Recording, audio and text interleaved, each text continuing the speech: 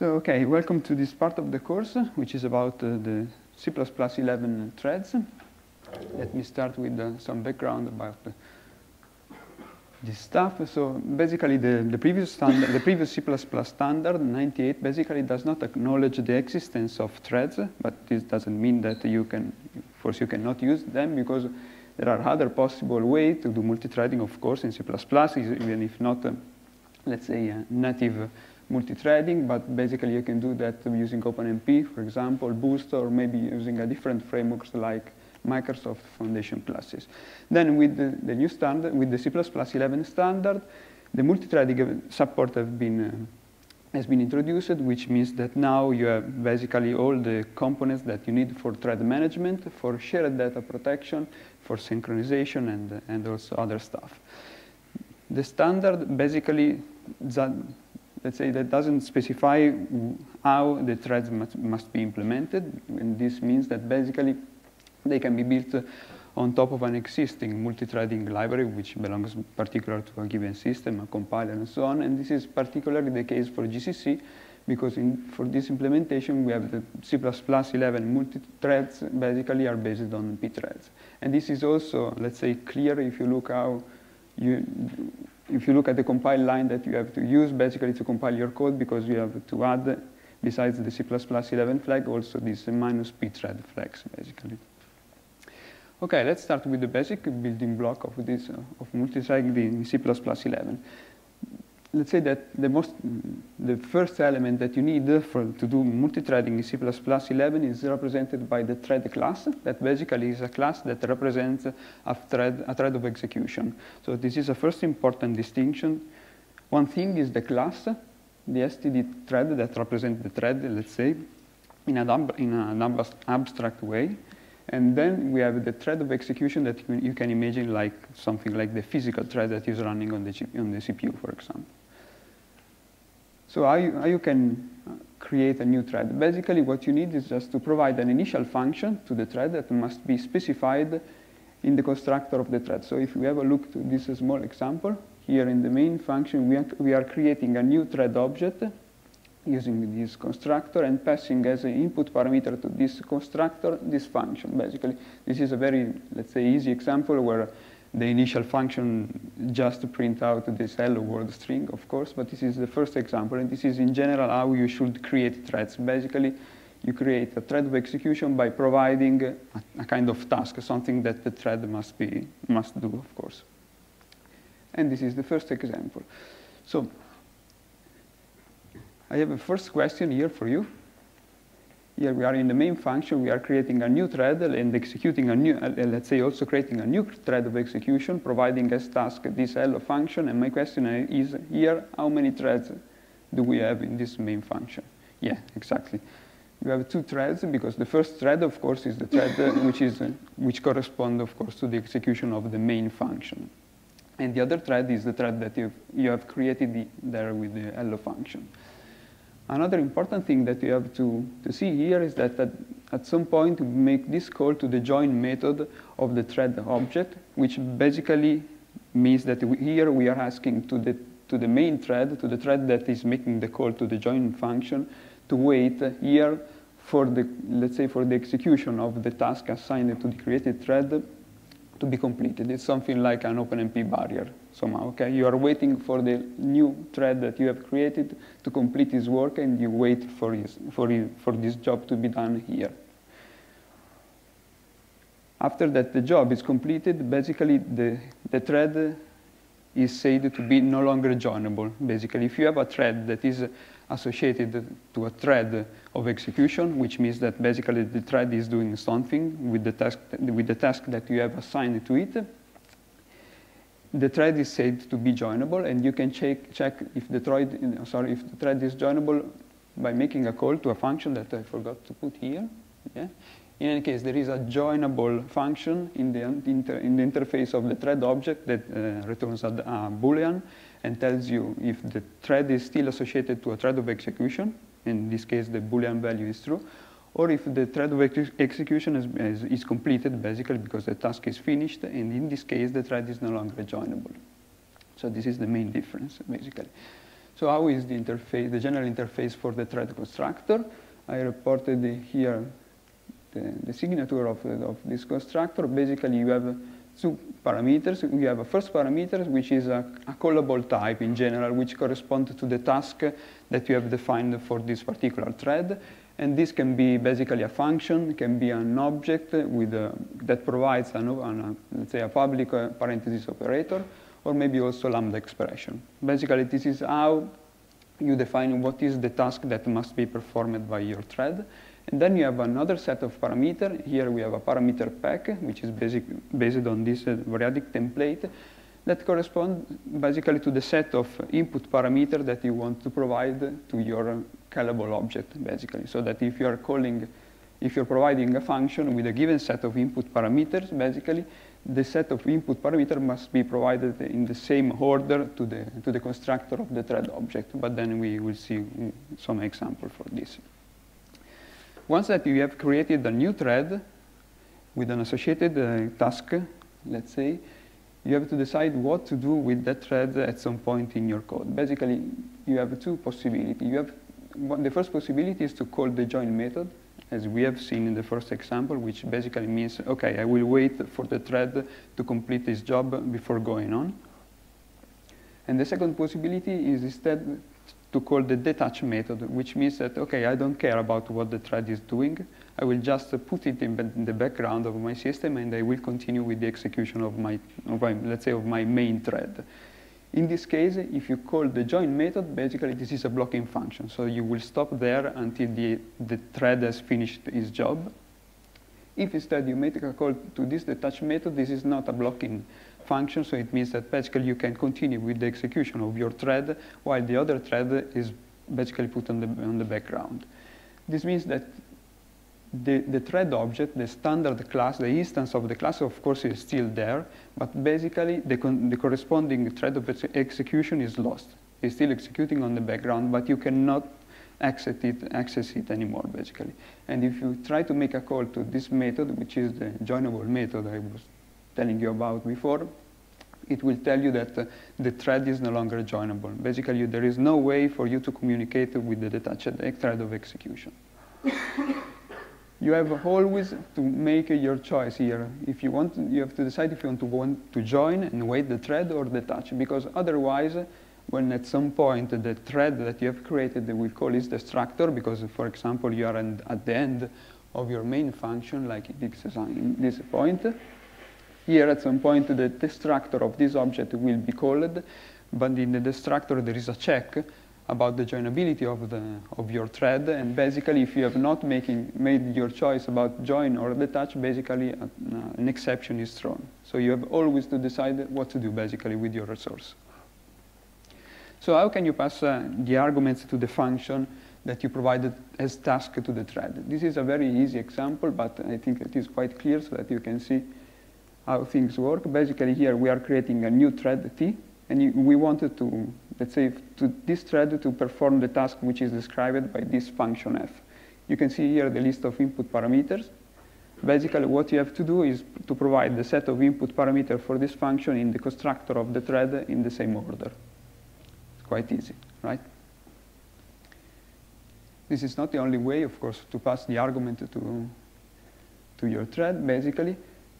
But there is one important point to discuss here, because basically the input parameters that you are passing to the constructor of the thread basically are always passed by value. So this is a very important point, because if you want to do something like that, here we have an instance of the class X.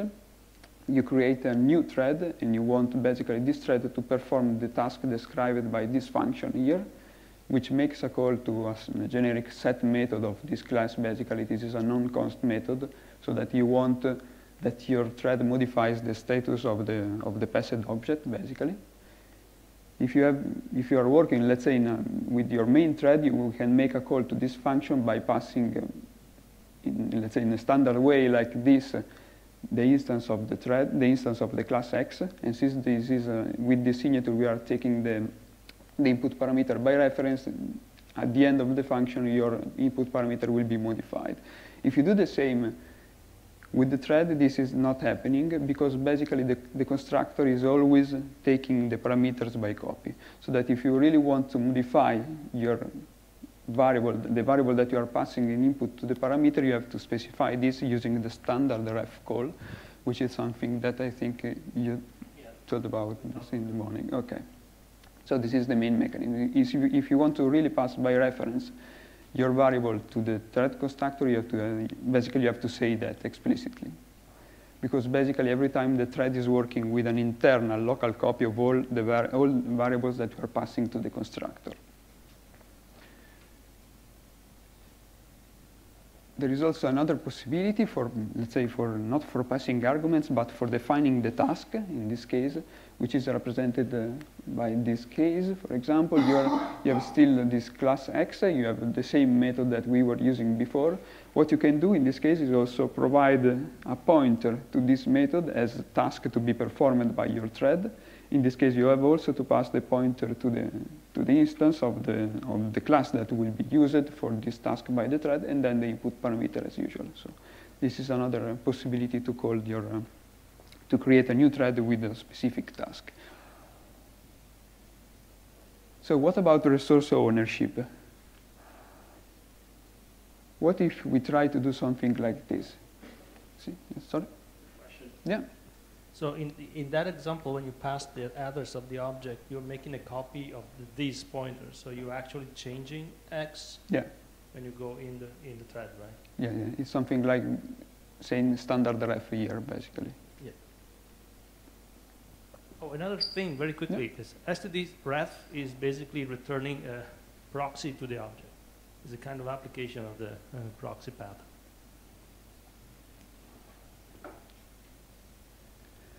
Okay, what if we do something like this? We have a function which always describes the task, the generic task that we want our thread to perform. We create a new thread which will correspond to a given thread of execution with this task, and then we create a new thread using this assignment operator, which basically will try to call the copy constructor. Can you see any problem in doing this? Except for the fact that it will not compile, I mean, from a logical point of view. Here we have a problem, of course, because if we think about the copy constructor here, you will have one thread, the first one, which is associated to a given thread of execution. Then here we are trying to create another thread that basically will try to use the same thread of execution. So, of course, you have a problem, because at some point you will try to maybe to call join on this thread instance. I will try to, or maybe to detach the first thread from its thread of execution, so that basically the resource will be lost. And so for this reason, basically you cannot do that, and the threads are basically move-only object. They are, let's say, somehow equivalent from a semantical point of view to the unique pointer. You can only have one thread that is the owner of a given of the resource, which is that in this case the resource is of course the thread of execution. So the copy constructor and assignment operator are deleted. But you can still move, of course, the ownership.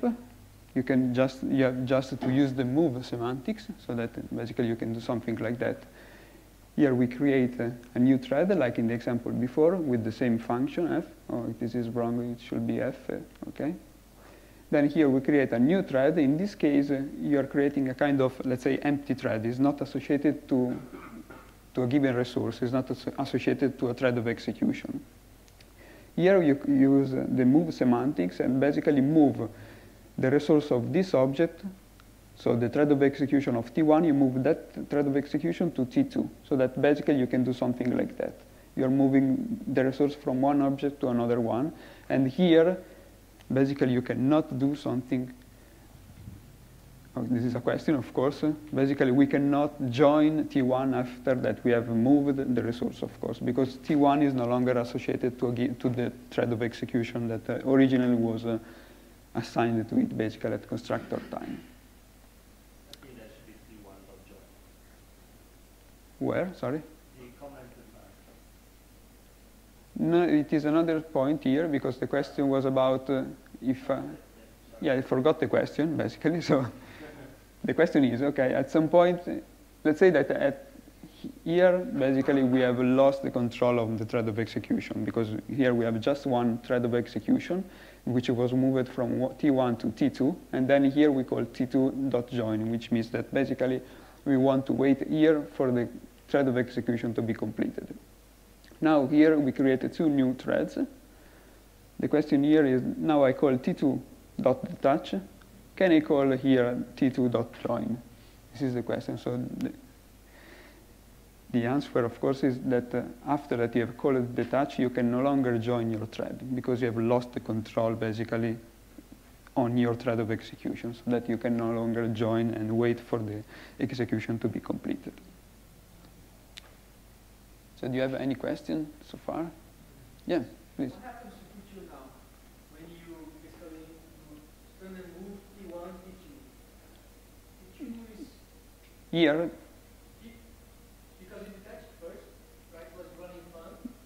do you mean what happened if I move from here to this line? Yeah. Okay, here I'm detaching the thread of execution, which means that basically T2 is free, is empty, is no longer associated with the thread of execution. And here, but here I have created another thread, T1, which is running, which is associated to its run of its thread of execution. And here we are moving that thread of execution from T1 to T2. And now T2 is free, is no longer associated to its thread of execution, because we have detached it here. Yeah, but there's no guarantee that the fun has finished before, right? Yes, yes, right. You don't, basically, when you do detach, you don't care about the execution of the assigned task. So it can be finished or not, but you are not considering that point. And so that here you can move T1 and then call join on T2. Yeah. What would happen if you try to assign something which is still running but not detached, or not joined? You mean if I try to do, if I delete this line? Yes. So that the T2 has already its thread of execution, it is an exception.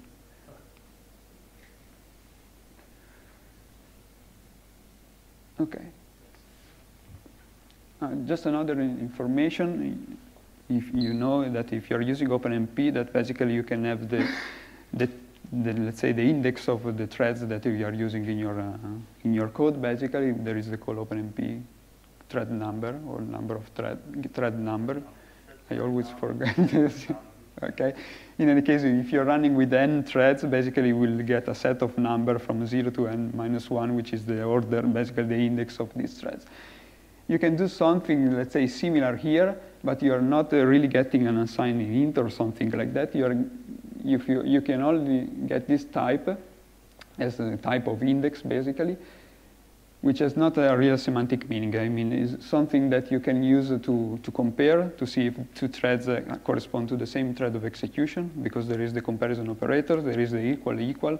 But basically, if you try to do something like that, this will compile, of course, so you can print this number, but it's something which has not a real semantic meaning. If you can just try to do that, you will get some very big or strange integer which has nothing to do with the number of thread that you're using in your code. So it's just for, let's say, logging and debugging, but there's not a real meaning that you can use like for thread, let's say, recognition like in OpenMP, let's say. Okay, this is everything about this very, let's say, basic interface for thread creation and so on. Then we will move to the next point, which is data sharing. So this is something which is also common to OpenMP, of course. And the question here is, what if I have two threads, for example, two or more threads? Like in this case, we have three threads that tries to access the same memory location, the same variable. Let's have a look at this case. We have this main function with two threads, T1 and T2, that they are created, and they are both associated with the same initial function, which is this update counter, which is defined here. So basically, this function is taking an input as, by reference, this variable, IO counter, and updates it. Okay. And then there is also a call from the main thread to the same function, so that now we have three threads, main, T1 and T2, that are trying to access in write mode the same variable. And my question is, what is the value after that T1 and T2 has been joined in this point?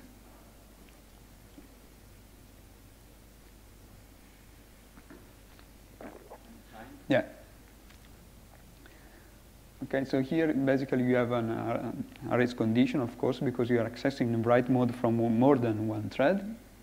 And what you need to do is basically to introduce some kind of strategy that allows you to do this operation in a critical block, basically.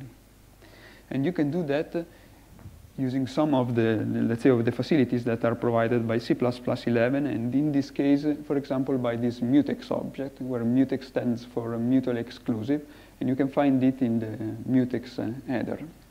Of course, I forgot to tell you that the threads are instead in the thread in the thread header. Okay, how can you use this mutex object to build basically a critical block around your update operation? You can do something like that. Basically, you have here this mutex variable, an instance of the mutex object, basically, and within your update counter function, instead of doing just like that, you have to protect this operation, the update operation, by basically calling a lock method and then unlock method before and after the update operation. If you do something like that, this is like creating a critical region here where only one thread at a time can access basically the operation that you are protecting. It's like an OpenMP critical, right? This is nice, I mean, it works. It doesn't also require a lot of work, but the problem is that you have always to remember to, of course, to call lock, and then always remember to call unlock, because otherwise you will have just one thread that arrives here, is the first thread that acquires a lock. It starts to make all the operation in the critical block, while all the other threads are waiting at the mutex lock call. But then if you forget to call the unlock, you will have the first thread that will continue the execution and all the other thread that will wait forever at the beginning of the barrier, basically. So you have always to remember to do this operation. And since you can forget to do that, basically there is another object, which is the lock guard in the same header, that basically helps you basically to avoid to forget this unlock operation. And it is also an interesting example of application of the right idiom in this case. In this case, you have to think that you are managing somehow a resource. In this case, the resource is the mutex on the lock. So if you use the lock and unlock method, basically you are manually controlling the lifetime of the resource, which is the lock. And if you use instead this array idiom, you're giving the responsibility to the object that implements the idiom, the responsibility to release the managed resource. And so you can see here how this new object works. Basically, you have still to define the same mutex variable as in the case before, but here you just need to create this lock guard object, providing an input the mutex, so that this object basically will call the lock method on the provided mutex. The first thread that calls this, that creates this object as the access to the critical part of your code, it will perform all the operation, and then when the destructor of the guard object it will be called at the end of the scope, basically the lock on mutex will be automatically released. So this is exactly the right idiom concept, basically applied to this new resource, which is the mutex, sorry, the lock on the mutex. So basically the lock duration in this case is the same is the lifetime basically of the lock guard variable. So now I have a question for you. Let's have a look to this data structure. Basically, I have just one data member, but it doesn't matter. I have two methods in my interface. One method is work on data, that basically use this data to do something. And then you have another set data method that basically allows the external code to set a new value for my internal data member. The question is, what if I try to use this object, this data structure in a multi-threading environment, doing something like this? Here, by the way, I'm creating two threads, T1 and T2, using providing as an initial function a lambda function, which is defined here, and providing an input, basically the instance by reference to the instance to this of this data structure. And there is one method that will make a call to work on data, so to this method, and the second thread that on the same instance, which is passed by reference, will make a call to set data, providing this new value. Do you know what is happening here?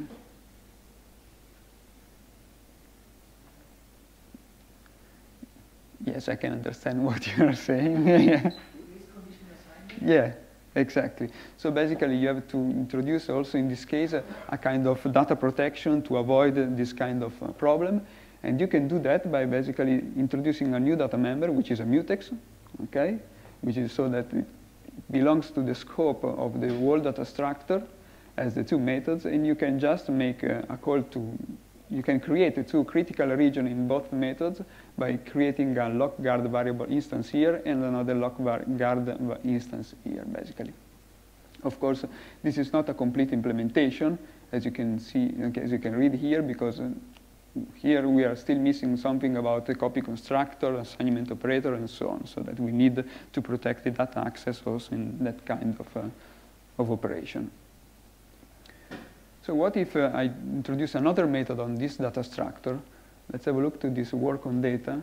Now, instead of having just, let's say, a list of operation here, I'm doing my work here using two methods, one process data and one write data, which means that process data is something which can be expensive and works on data and so on. And then we have a write data method that basically, I don't know, creates a file with the result on disk. So it means that basically we really will need to protect only the access to the data. We need to create a critical region only for process data and not for write data, because when you're writing the data, the result of our calculation on disk, it means that maybe the other thread, the one that is using set data, can go on with this work and setting new data. It does, because it's not needed for that thread basically to wait for the T1 to finish his work. The problem here is that if we use a lockguard, basically we cannot do that, because when you create this instance, you create a critical region that starts where the instance of a lockguard is created, and that continues until the variable is destroyed, so at the end of the scope of the function. So here you need, let's say, to define a new granularity on your data protection, because you will just need to create a critical region only around this process data method. You cannot do that with the lockguard, but you can do that instead with this other object, which is the unique lock, which is still part, this object is part of the mutex header, and basically provides the possibility to decide where and when to lock and unlock the method. So basically the syntax is quite similar, because you create, in this case of course, a unique lock instance here, passing in input to the mutex data member.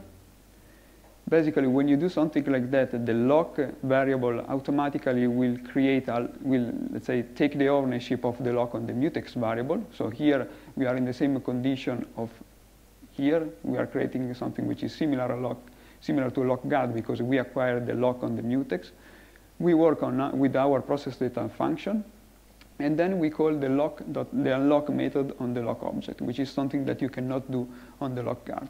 So basically here on this line, you are releasing the ownership of the lock on the mutex, so that basically you are allowing the other thread to go on with his work. So this is let's say, the reason why the unique lock is introduced, basically, because it provides you a bit more flexibility with respect of the thread lock. Yeah. Could you also create a local scope? Sorry? Could you also create a local scope to control the lifetime of the lock guard? You could do something like that. You mean creating a, in the previous example? Okay, creating a scope here. Yeah. Yes, I think so. At the end of the scope, you will destroy. Yes, it's something equivalent. Yeah, you're right. Could you possibly also just lock and unlock the mutex manually? Yes, you can do that. The idea of introducing the lock guard and the other object is just that, so you don't have to necessarily remember to unlock the mutex. It's just because it is a bit more secure. You don't have to remember to do that, because if you... So the unique lock would be unlocked if you forget to do it? Automatically it will release the lock, exactly. Yeah, and actually will work also if you throw exceptions, it will be unlocked automatically.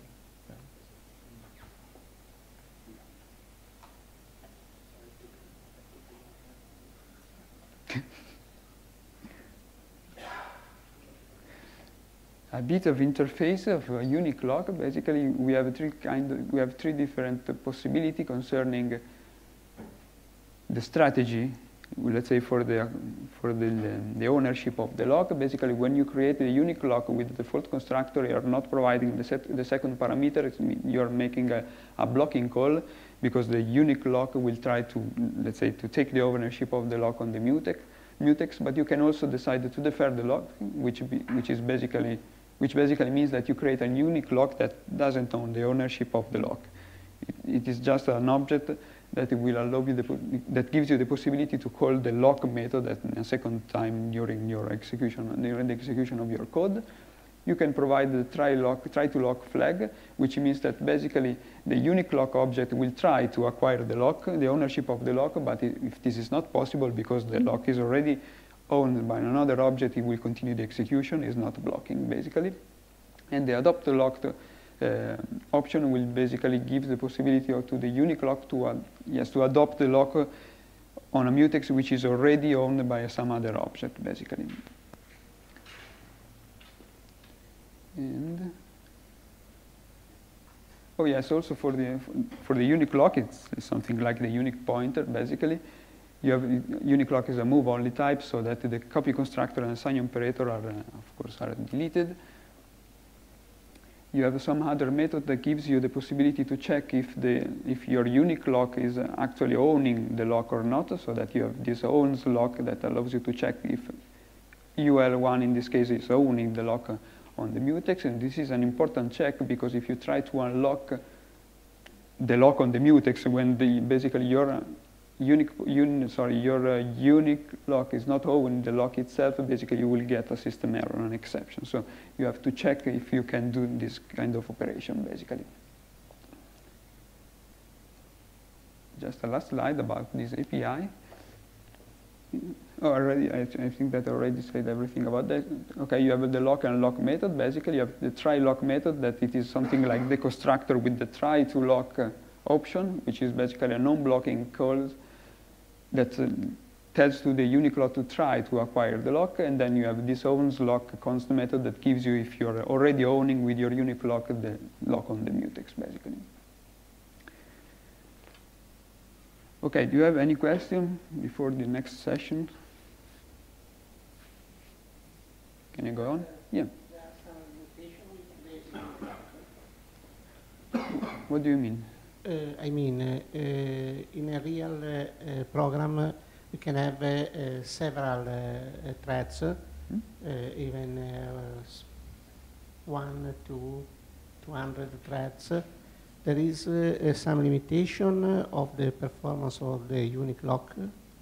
Well, I don't think so. I mean, the only, if you talking about performance, there is a difference between unique lock and the lock guard, basically, because you are paying somehow the flexibility of the unique lock, because the unique lock object needs to store some internal information about the status of the lock on the mutex, which is not something that is required by lock guard, because when you create the lock guard, automatically you are taking the lock on the mutex, basically. This is the main difference.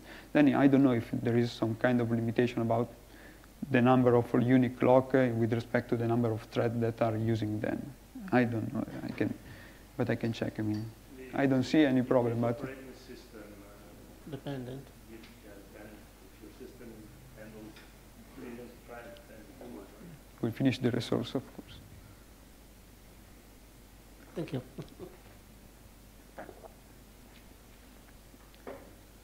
Okay, so what about trying to synchronize 2 or more threads? Let's suppose that you are in a situation like this one. You have 2 threads. One thread is using as task this update data function, and the second one is using process data, and the 2 functions are defined here. They both contain this loop with the same number of steps, basically, and what I want to do is try to synchronize each step of the loop. So basically, that first I make a call, sorry, when I create these 2 threads, basically, I want that every time first I perform the operations that are contained in this loop, and then the operation contained by this loop. I mean, the first thread needs to do the first step, and then the second thread the first step, and then so on. Basically, I want to somehow order each step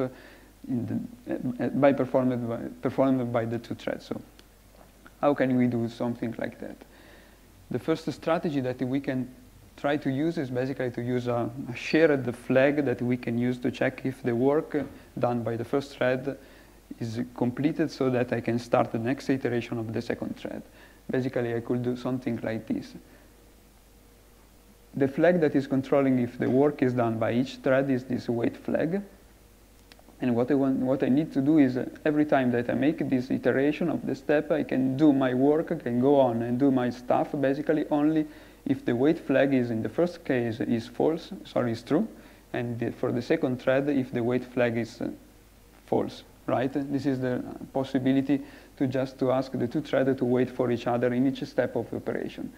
The problem is that this is a shared variable among the two threads, so that both the thread can modify the wait flag here when they have finished their work, and I need for each thread to make a check on the wait flag before continuing his work.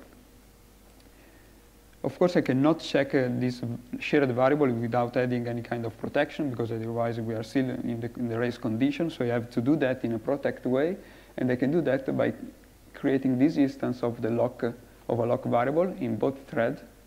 Every time I make a check, basically I have to lock the mutex which controls, basically which protects the variable. I have to check the value of this variable, then I have to unlock my lock, just to allow the other threads to do the same, because otherwise I will lock forever the access to the wait flag, basically. And every time that I try again to check the value of my wait flag, I have to remember to lock again to protect the access to this variable. So that within this while loop, basically I'm continuously locking and unlocking the mutex. But instead of, let's say, of doing that at high frequency without any rest in between, I can add something like this, which basically asks for the thread to wait for a given number of seconds or minutes or whatever before doing the other check. This is important just to reduce somehow the amount of resources that I'm using for this check, and also for giving the possibility to the other threads to change the value of the wait flag if at some point it can do that because it has finished this work. Okay, this code works basically, but it's not a good solution. It's not a good solution basically because here we have one thread, the thread that is waiting for the other one to finish his work, that is continually checking the value of this variable. Even if you put this function here to introduce a pause between one check and the other one, you are using a lot of resources. You are using a given amount of resources to check the value of this flag, and during each check, basically you are blocking the execution of the other threads because you are owning the lock on the mutex. So the other thread, when you are checking the value of the wait flag, is not able to change the value of the variable itself. And also the other problem is that, yes, you can somehow reduce the problem introducing this sleep for here just to reduce the number of checks, but basically it's not so easy to define the number of seconds that you have to wait for. It depends on the type of operation that you have to perform within your task, and you have to customize this kind of operation for every different kind of task. So there is another solution which is provided by the condition variable flag. Maybe we'll try to explain a little bit here. Basically, this is a variable that gives you the possibility to communicate between threads the fact that some kind of condition has been verified. So basically, if you use something like that, you can modify your function in this way. You have still the first thread that is calling this update data, but now here we have a lock guard that is still working on the same mutex. Here you are doing your operation that you want to be critical, basically. So here there is the serialized part of the execution. We are still using this wait flag variable, and you are still setting the same value for each thread. This thread set the value to false and the other one to true, as in the previous case. But here, at the end of our critical operation, we have that the first thread is calling this notify1 function. On the other side, you have the second thread that is using a unique lock in this case and makes a call to this wait method of the condition variable object. This is the same variable which is defined here, basically. And to this wait function, you are passing the lock, the unique lock on the mutex, and a lambda function, basically. So how things work in this case? Let's have a look to the first thread that is just working on this update data. Basically, the first thread enters in the for loop, and when it creates the lock guard variable, it acquires the mutex, because this is the strategy of the lock guard variable. It started to do some stuff, basically, in the critical region, so that the other thread is basically waiting. It cannot access the same region. He set the value of the wait flag, and then we will see why we need to do this operation. And then at the end of the critical stuff, when for this first thread is okay, if the other thread start to work on the data, on the shared data and so on, he makes a call to this notify one method of the conditional variable. On the other side, there is the other thread, the thread T2 that is working, that is associated to the thread of execution with this task, that at beginning is blocked here, basically, because it's trying to acquire the lock on the mutex that is already owned by the first thread because of this lock guard. When this first call, basically, when we are at the end of this of the first iteration of the loop, basically all these variables, of course, are destroyed. In particular, the lock guard variable is destroyed, so that automatically the lock on the mutex is released, and the second thread can, let's say, start the execution. It acquires the lock on the same mutex, and it moves to the second line, and it makes a call to this wait method. Here basically are happening two things, basically. This method basically is a blocking method for the thread that is calling it, and that basically waits for another thread to call the notify one method. So when the first thread at some point will call the notify one method, the second thread will wakes up and will start to do another thing, that is the check provided by this lambda function. The return type of this lambda function must be a Boolean. Basically, if the returned value is true, then it means that the first thread can start to do the operation that follows. Otherwise, if it is false, basically it will stop again, will release the lock on the mutex, and will wait for another call of notify one. Is it clear so far? I know that it's a bit tricky, especially to describe. So, yeah.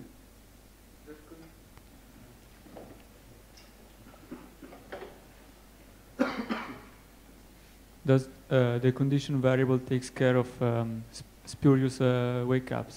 This is the next information. So, oh, yeah. So before you answer that question, okay. That notify one, is it waiting for someone to wake up on the other side, or is just going on? So it might be possible that this guy enters in the next iteration, acquires the loop, yes, and then it breaks the strict sequential ordering that we were talking about. Yeah, yes, it's quite possible, and this is why we need this wait flag here, because,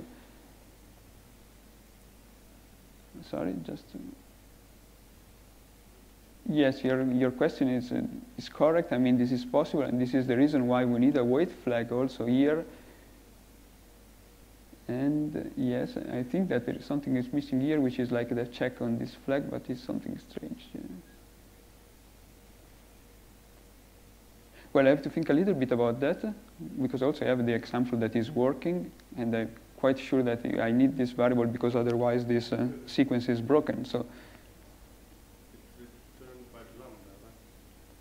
Yes, the point is here that when you call the notify one, you will basically tell to the second thread, okay, hey, let's check the value of the returned by the lambda function, so that it will start the execution. So this is based on the fact that it will, when it starts the execution here, because you are saying, okay, notify one with the false value, basically it will acquire the lock.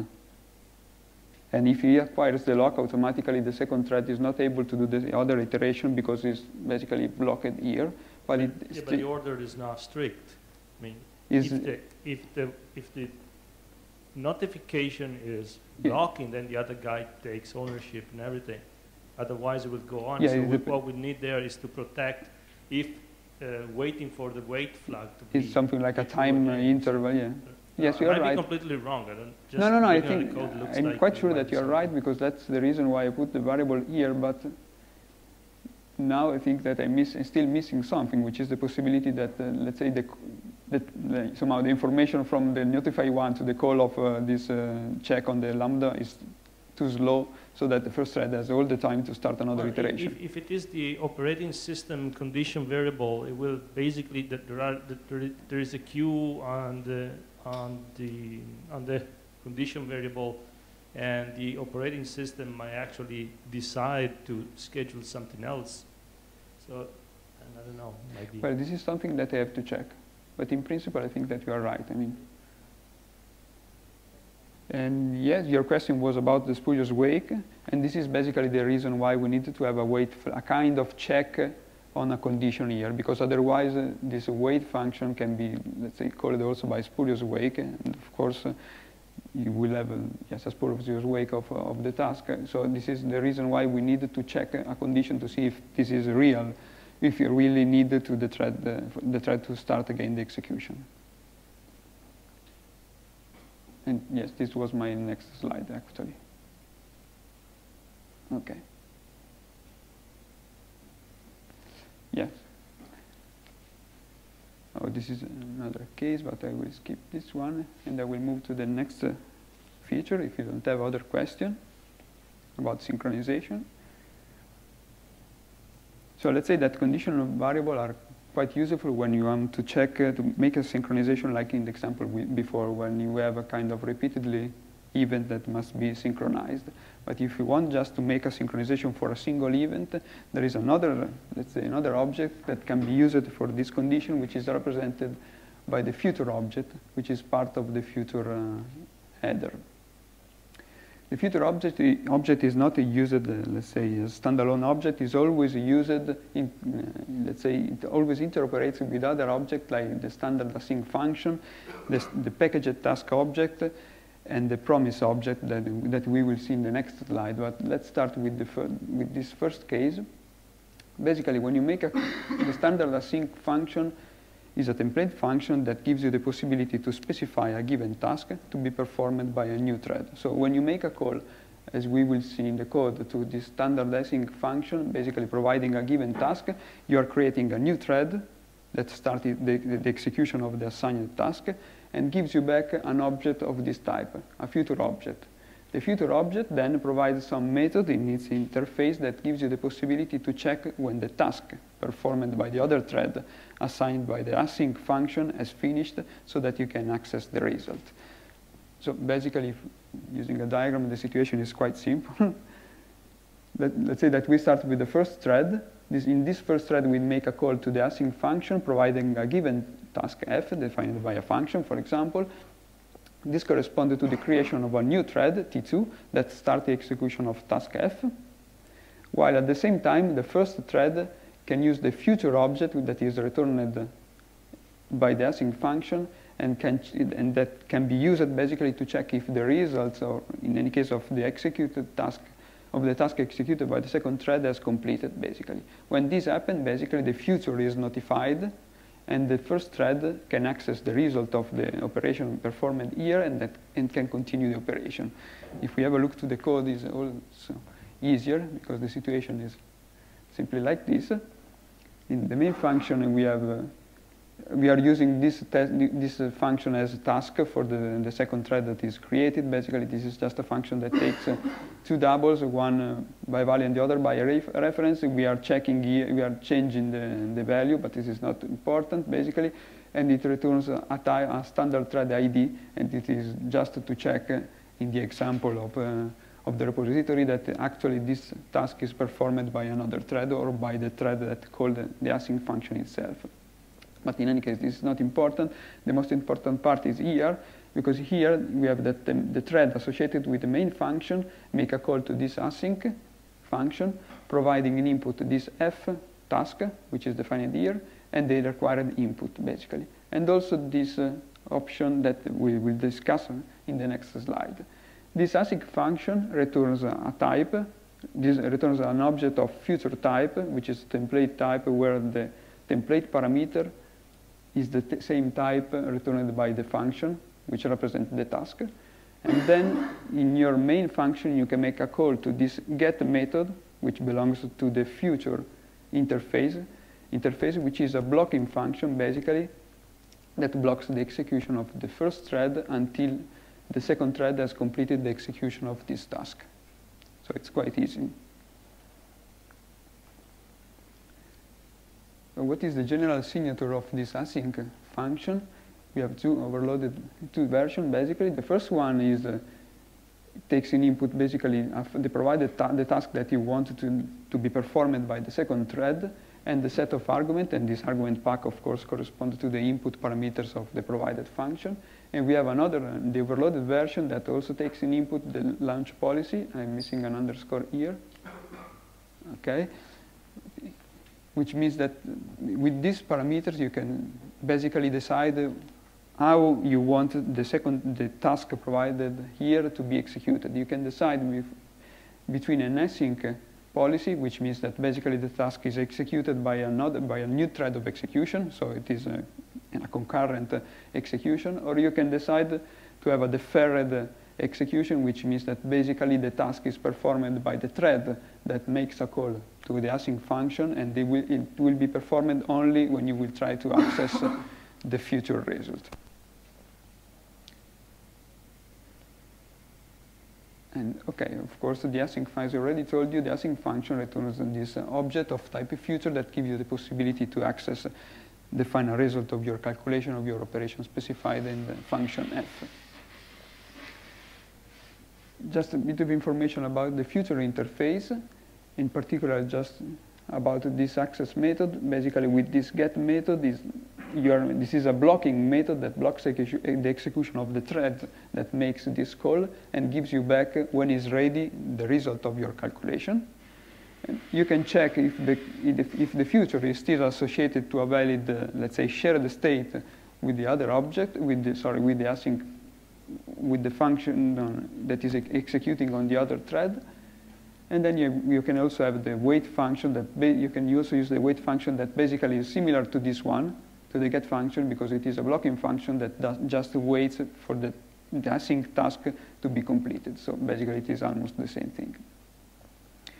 Just a side note, instead of thinking about the result of your async operation in terms of, let's say, a number or result of your calculation, it's better to think about a shared state, because the result of this asynchronous task, it can be, let's say, the result of your calculation, so a number, object, or something like that, but also an exception, in case an exception is thrown within the task executed by the asynchronous call.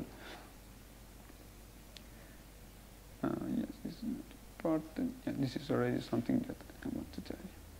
So as I told you, the future is not used alone. It's always used in, let's say, it always interoperates with something else. And the other possibility is the one provided by the packaged task. Packaged task is an object that basically somehow extends the idea of the async function, but in this case it gives you the possibility to define your task in an abstract way. And then we will see how. But basically the workflow is similar, as I can show you. This is the same diagram as before, basically. You have the first thread that, instead of making a call to the async function, creates this object, this packaged task object.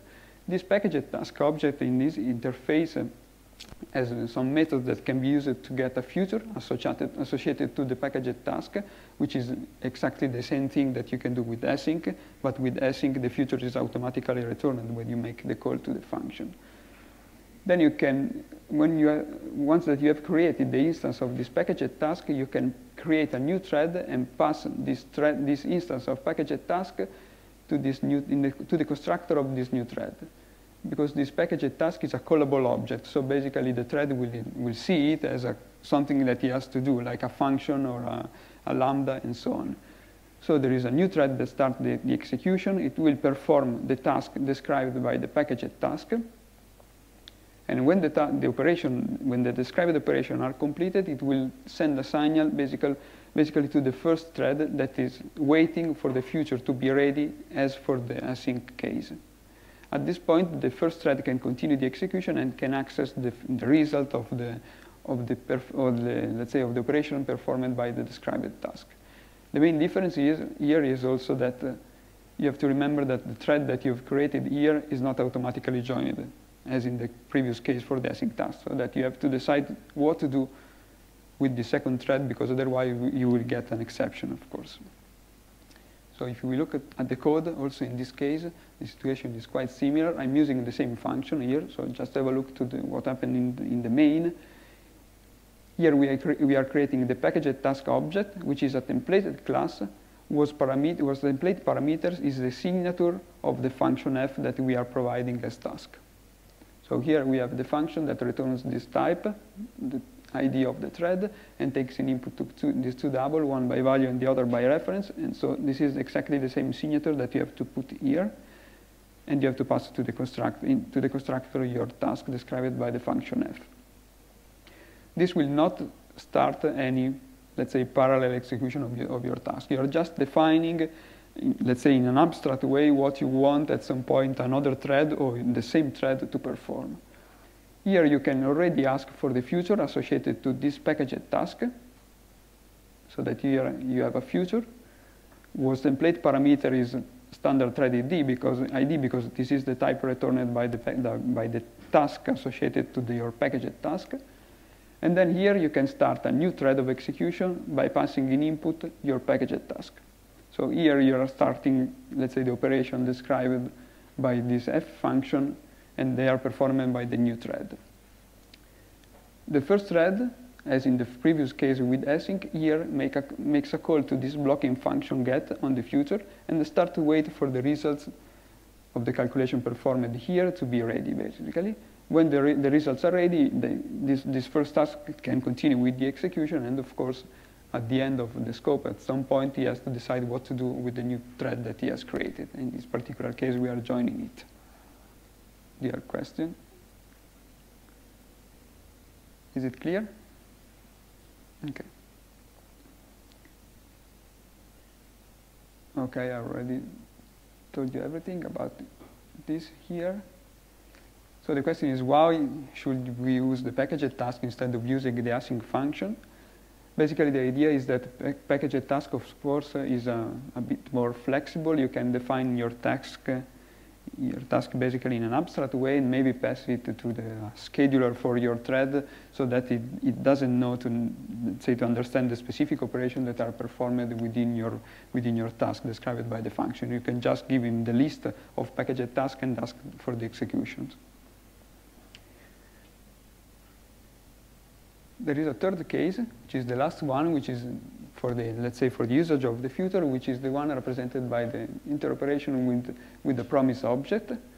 And this is particularly useful when you don't have a function that describes, let's say, what must be performed by the second task. Using future, you're basically, what you have to do is to manually set, let's say, the flag that describes that the task assigned to the second thread is completed, basically.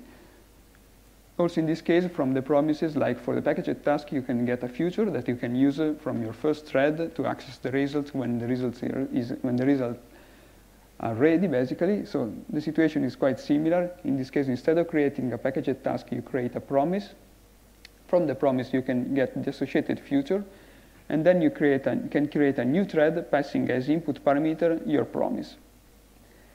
Within your now at this point there is a new thread that is created that starts the execution, while in the first thread basically you move to the next step, which is again also in this case wait for the future that you have created, that you have created here to be ready, basically. So this is the blocking point for the first thread.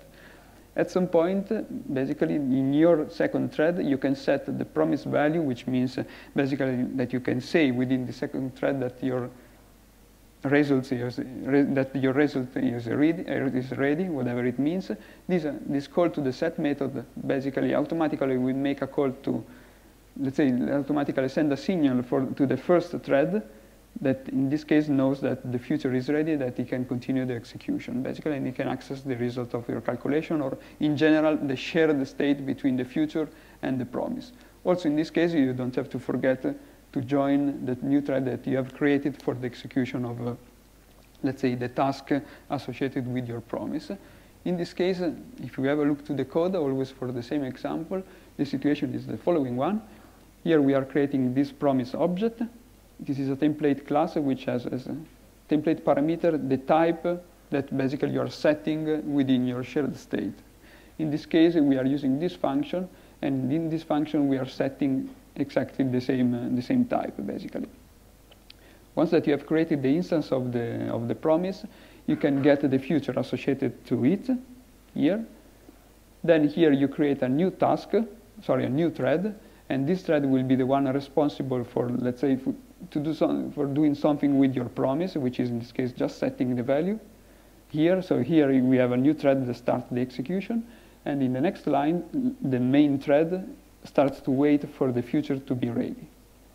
When your first thread within this function makes the call to set value, automatically the first thread is notified for the future, let's say for the new status of the future, which is now ready, and so that it can start again the execution of these codes, basically. And at this point here again you have to join or to detach the new thread that you've created for the execution, let's say, of the task assigned with the promise, basically. Any question? This is quite similar again to the packaged task.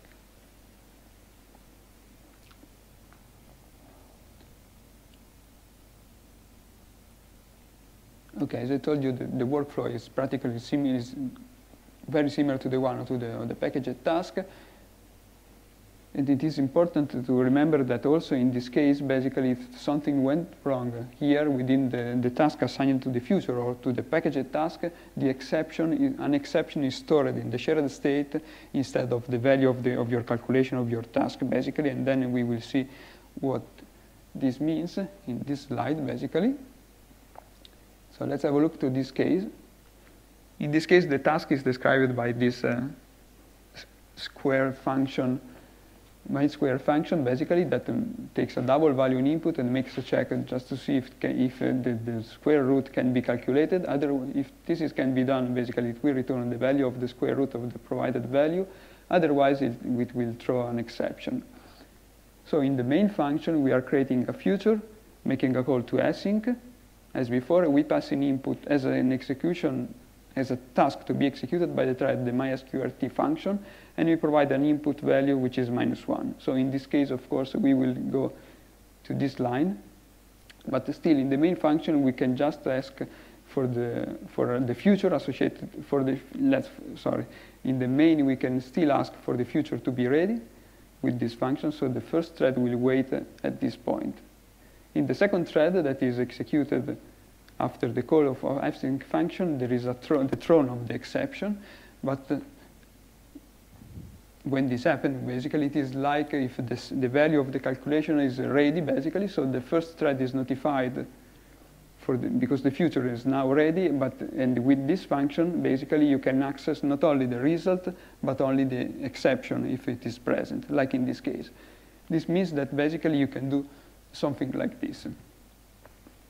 Of course, if you do, back of one slide, if you just try to do something like this, you will not get a double here, because here this get function will return the exception thrown. So this is not a good strategy, but what you can do is just to add this try-catch block, basically, so that you can put all this part here. At some point, if the exception is thrown during the execution of the second thread, you can access that exception here in the catch block, so that it allows you to control the execution of the code. And of course, when this exception is thrown, nothing bad happens, let's say, to the execution of your thread. Everything will continue gracefully, and you can catch the exception. You will not get an error from that second thread because something wrong happened.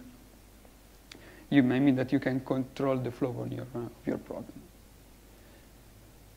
The same is true also for the packaged task case. So it is exactly the same function. Also in this case, you will get an exception because you're using this negative value in input for the calculation of the square root. But also in this case, you can catch the exception.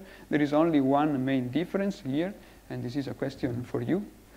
Oh no, this is no longer a question because I provide the answer.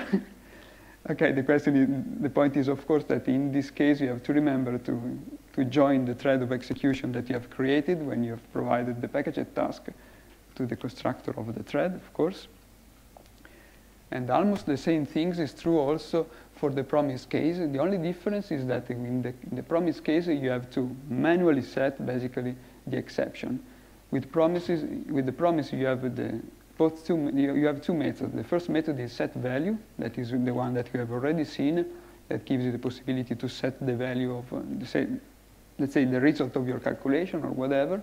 And then you have also the set exception method that gives you the possibility to say that something went wrong during the execution of the task associated with the promises. But for the first thread, basically the situation is always the same. You can use the try-catch block to get the exception. I think that we are almost at the end. Just one slide that is something that we already said yesterday about the, let's say, the interaction between the smart pointers and the threads. So as we have already said, basically the only protection that you have in the smart pointer is about the update of the counters, which is a critical operation, so that if you're using this smart pointers with threads, basically you can be sure that there will not be a data race with the update of the counters of shared and weak pointers, but there is no protection for the access to the managed resource. So basically you can modify your memory allocation using all the threads all together in a concurrent way, so you don't have any protection. And then the last slide is a quick summary about the other possible multi-threading solution. It's very quick. Description, basically you already have a C++ support, parallelism support in the standard library for the algorithm and some numerical algorithm, basically like reduction and so on. And it is based on thread. Another possibility is the boost thread library, which is basically the primary model that has been used for the development of C++ threads, basically. Another case is represented by the Intel threading building blocks, that is basically a task-based parallel programming library, which means that in this case you can avoid, let's say, to manage all the stuff related to thread creation, join, attach, and so on, because you can basically describe the task to be performed in parallel in an abstract way. There is, of course, OpenMP that you already know. And another possibility is HPX. That is something that some of you will see in the next 2 days during the course on HPX, so I don't say anything about this since you will get a lot of information from John. And yes, I think that this one was my last slide. Yes. So do you have any question? Yes.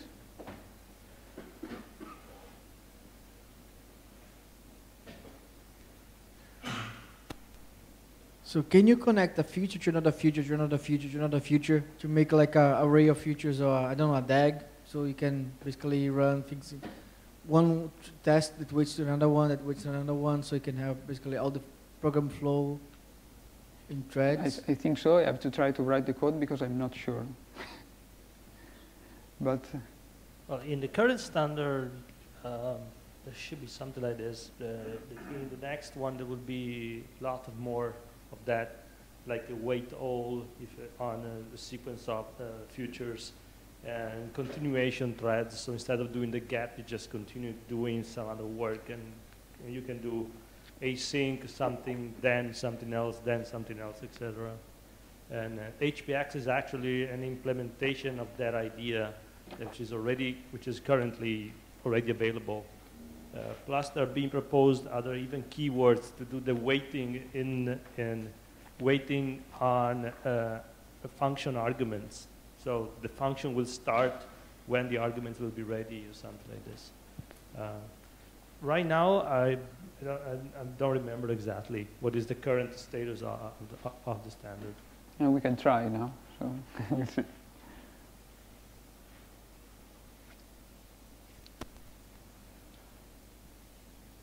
Other questions?